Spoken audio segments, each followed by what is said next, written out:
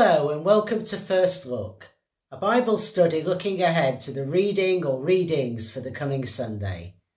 My name's Carl and it's good to have you with us. This week we're looking at the third and final occasion on which Jesus had predicted his death and resurrection and what followed in the immediate aftermath of that.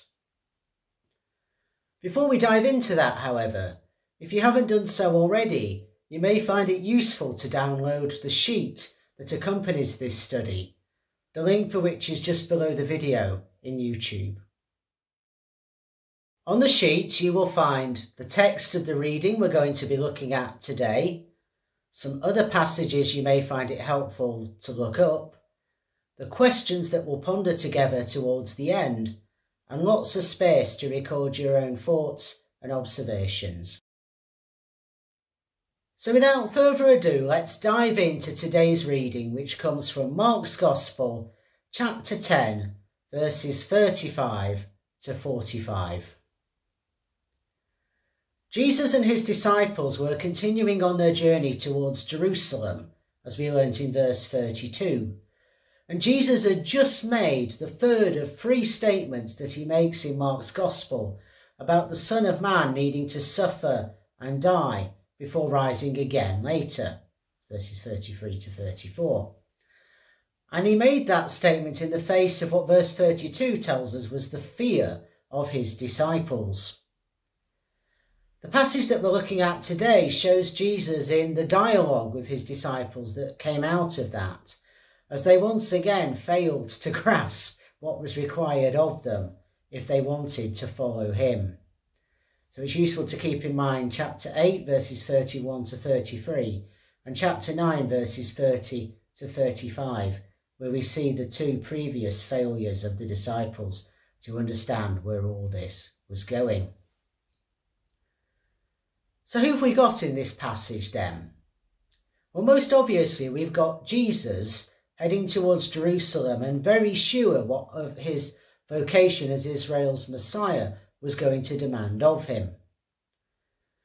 We've also got James and John, who, as we learnt in chapter 1, verses 16 to 20, were brothers, sons of Zebedee, who were amongst the first four disciples to be called by Jesus as he walked around Galilee.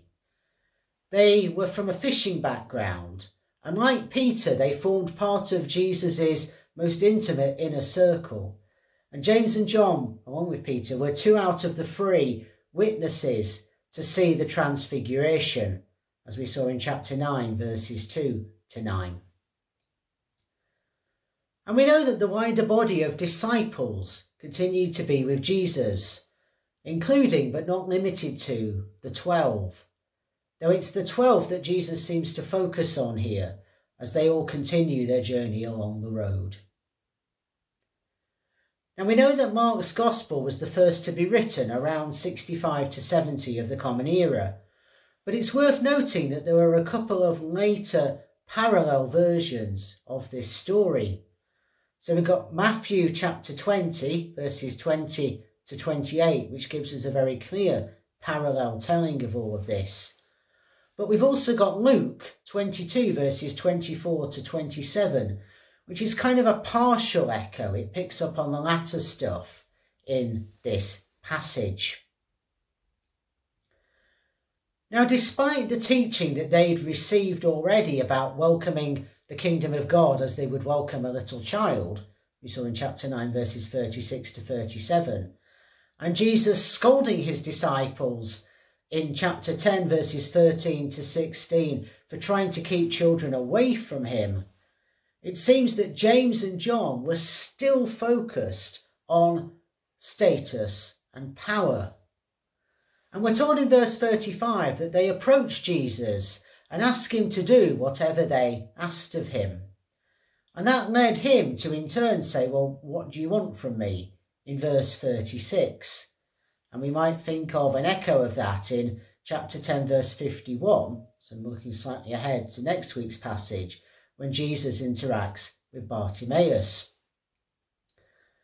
Now it seems that they just haven't got their heads round what Jesus coming into his glory was actually going to mean, There's reference to that in chapter 8, verse 28, and later in chapter 13, verse 26, so it's a key theme. But James and John, it seems, have missed the point. And we know in chapter 9, verse 10, that the disciples didn't understand what Jesus meant when he talked about rising again. Instead of the path that Jesus was taking that would lead to his self-emptying and death, it seems that James and John imagined status and power and perhaps ruling in opulence, and they wanted the two positions of greatest status and power at the right hand and the left hand of Jesus, respectively. They wanted the places of honour. Now, when we look at Matthew's slightly later version of this, in chapter 20, verses 20 and 21, it's James and John's mother who asks for preferential treatment on behalf of her sons. But in Mark, the blame is placed squarely on their shoulders alone. Now, Jesus, in response to all of this, turns their attention back towards what's coming as they head to Jerusalem, and he says, "Can you really drink the cup of suffering that I'm going to have to drink?" Thinking perhaps of Isaiah 51, verses 17 to 22, or Psalm 75, verse 8. And note he himself would ask for this cup to be taken away in Gethsemane, as chapter 14, verse 36 shows us. And moreover, could they be baptised with the baptism that Jesus would receive himself? Now, this reference to baptism at this point isn't really clear, and there's a great deal of speculation on what it means. But it could relate to being overwhelmed by waters or troubles, picking up perhaps on the imagery of Isaiah 43, verse 2. Or it could allude to what Paul says in Romans 6 about being baptised into Jesus' death in order to share in his resurrection. Now, as the first part of verse 39 shows us, James and John insist that they can indeed drink the cup of suffering and share in the same baptism. But it's clear that they still really haven't grasped what this all means. And perhaps they were thinking back to the Transfiguration at this point and thinking of themselves still being like sort of Moses and Elijah on the right and the left-hand sides of Jesus. But in the end, as we learn in chapter 15, verse 27, it wouldn't be James and John who were either side of Jesus when he was honoured. It would be the two bandits, the two criminals who were crucified either side of him, who were there at that moment when the fullness of God's love, God's glory was revealed. Indeed, at the point where Jesus expresses God-forsakenness. Now, Jesus goes on to say, you will indeed have a share in these things. And perhaps what we see there is Mark looking ahead to the fate of at least James, who was killed by Herod Agrippa in the year 44 for his role in the Jerusalem church. We see in Acts chapter 12, verse 2. So what Jesus says at the latter part of verse 39 does indeed come to pass. But as he goes on to say in verse 40, the positions of honour at his right and left are not for him to grant. Instead, that's for God the Father to do. Now, perhaps predictably, when they learn of this discussion between Jesus, James and John, the other members of the 12 get angry, as we learn in verse 41. And so Jesus begins once again teaching them privately, following the pattern he has done all the way through this gospel from explaining his parables onwards. So he draws a contrast between the kingdom of God and the earthly rulers that we're told in verse 42 that the disciples would recognise around them, whose relationships followed a model of kind of patron-client relating, in which rank very much rested in hierarchy, and rulers would expect to be served and be able to make demands. And it's interesting that this passage begins with James and John making a demand of their own.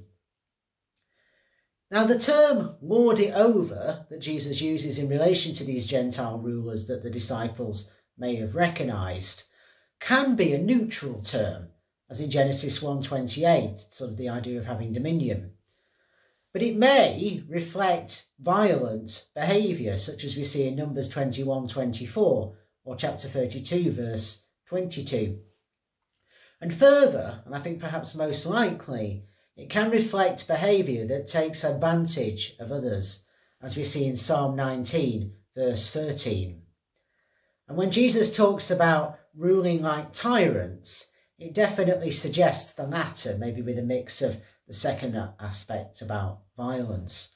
I certainly don't think it's a neutral term in this case.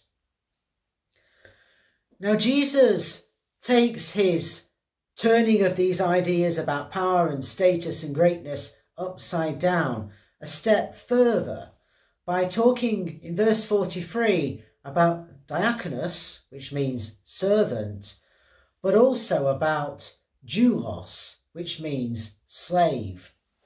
So Jesus is once again carrying on the theme he's introduced in chapter 1 verse 22 and chapter 2 verses 7 and 10.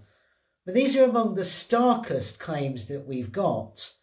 See, being a servant was an honourable kind of position, but being a slave, being doulos, was not at all. It was the lowest of the low, the bottom of the rung. You had no status, no rights, no value in the eyes of the wider world.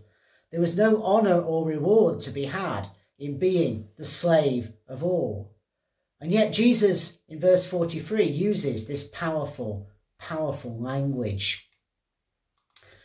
And it goes on in verse 45 to talk about Jesus giving his life as a ransom for many.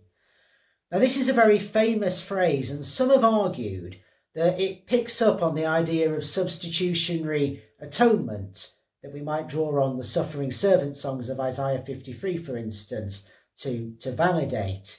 And the idea that what Jesus is saying is that he's going to take on himself all of the sin of the world and its impact, bearing the punishment so that we don't have to. But others have read this differently and say, well, it's not necessarily about substitutionary atonement. Perhaps it links to what St. Paul talks about in his beautiful poem in Philippians 2, verses 6 to 8, about Jesus not taking equality with God as something to be grasped and held onto and kept as a private possession, but instead becoming the servant, the slave of all, self-emptying and giving his life to set all creation free. So that, as Paul says, at the name of Jesus, every knee would bow. Perhaps that's more the sense of ransom.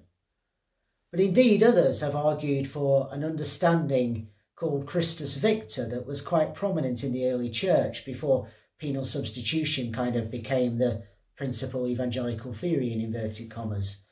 And Christus Victor talks essentially about the cross as the ultimate victory over sin, evil and death. So it puts that emphasis on turning what might look like the greatest defeat into actually the greatest triumph. So there's an awful lot going on in this very challenging passage. Certainly it calls into question our ideas about aspiration and greatness and what that might actually mean, as well as inviting us to turn very much towards the cross and ponder its significance. It seems fundamentally that James and John didn't want to look in that direction, but that is where Jesus is leading us, towards Jerusalem, towards Calvary. And we need to keep that in mind as we approach our questions for this week.